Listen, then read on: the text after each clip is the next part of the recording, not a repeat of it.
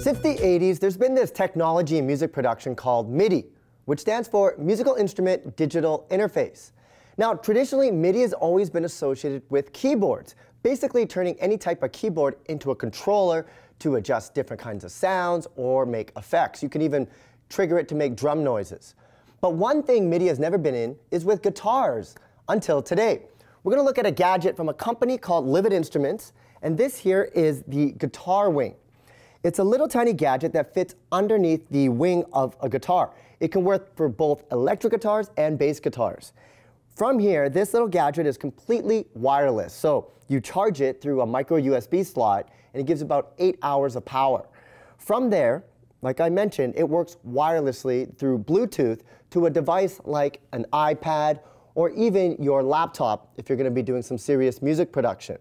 It comes with its own Wing FX app. Now, this is a standalone app, but it could also be used as a plugin for what's called digital audio interfaces or workstations like a DAW, like Cubase, Pro Tools, Logic, or Ableton Live. And that's great for if you want to do recording, but you could also use this if you're doing live performances. Now, here's how it works. Over here, you see that there are a series of buttons and triggers. You have sliders and different types of things. You could program these buttons to do just about anything. For instance, it comes pre-made to have delay sounds over here.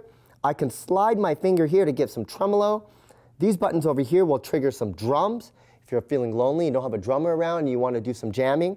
And then you can trigger these other buttons to do whatever kind of effects. Now, the buttons are already pre-configured in the Wing FX app. So the great thing is, once you get it set up, if you don't want to sit there and program everything, you can get up and running. From there, you can start playing and basically trigger sounds right from here while you're playing guitar, which makes it great for live performances, but also if you're recording. So let's just do a quick example. Say I'm sitting at home and I just want to practice my timing with a drummer. I just have to simply press one of these buttons to get a drummer playing. And then you can just basically start jamming and work on your timing.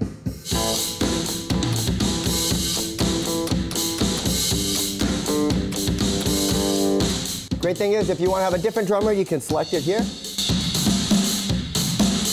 Get real funky, go like this. And then one more right there. Now, that's not all it can do. Say I want to use a delay. I can just start playing. I'm going to trigger some delay sounds right here, and listen to this. Or if I want to get a tremolo sound, I just have to simply slide my finger. Imagine this in a performance. So I just go like this.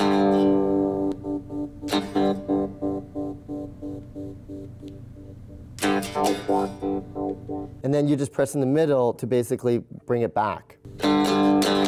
Now, as I mentioned, this is a great thing if you're going to be a performer and you want to basically program the different kinds of sound effects you want. If you really want to get weird, you can even take this slider and push it all the way and get something almost kind of digital.